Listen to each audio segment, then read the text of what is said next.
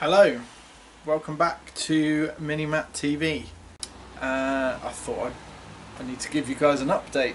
So in the last video we just got the car ready and MOT'd just before IMM 2019 and it's now February 2021. So what's happened with the car in the last 12 or so months? Not an awful lot really. IMM was awful weather, so I don't have much video from then.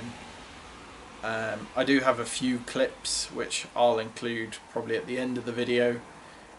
But the car drove completely fine there and back, no issues. I've driven it around quite a bit since, and I've not had any issues from the engine, which is excellent considering it was a completely unknown 50 quid engine that I just rebuilt the top end and that was it.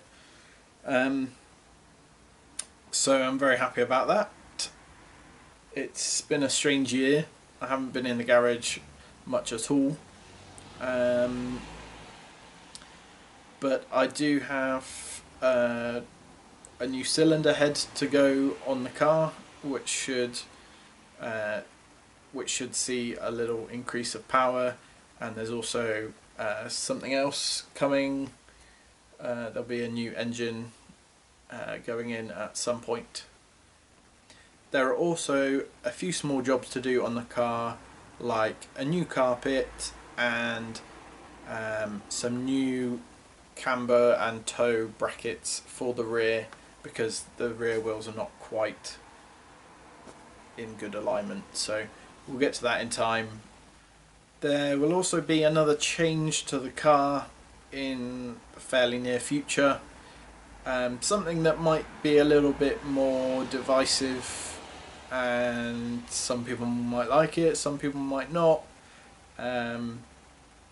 It's something that was with the car when I first got it, and I feel like it should go back on the car, just to be true to how it was when I first got it. Might not be staying, but we'll see. I apologise there's been such a huge gap in videos. There have been a few people that have constantly reminded me that I haven't uploaded in a long time, so yeah, hopefully I will get back to editing and uploading videos fairly regularly, but we will see. So I hope you stick around and subscribe and are here for what's coming soon. So thank you for watching and enjoy these clips from IMM.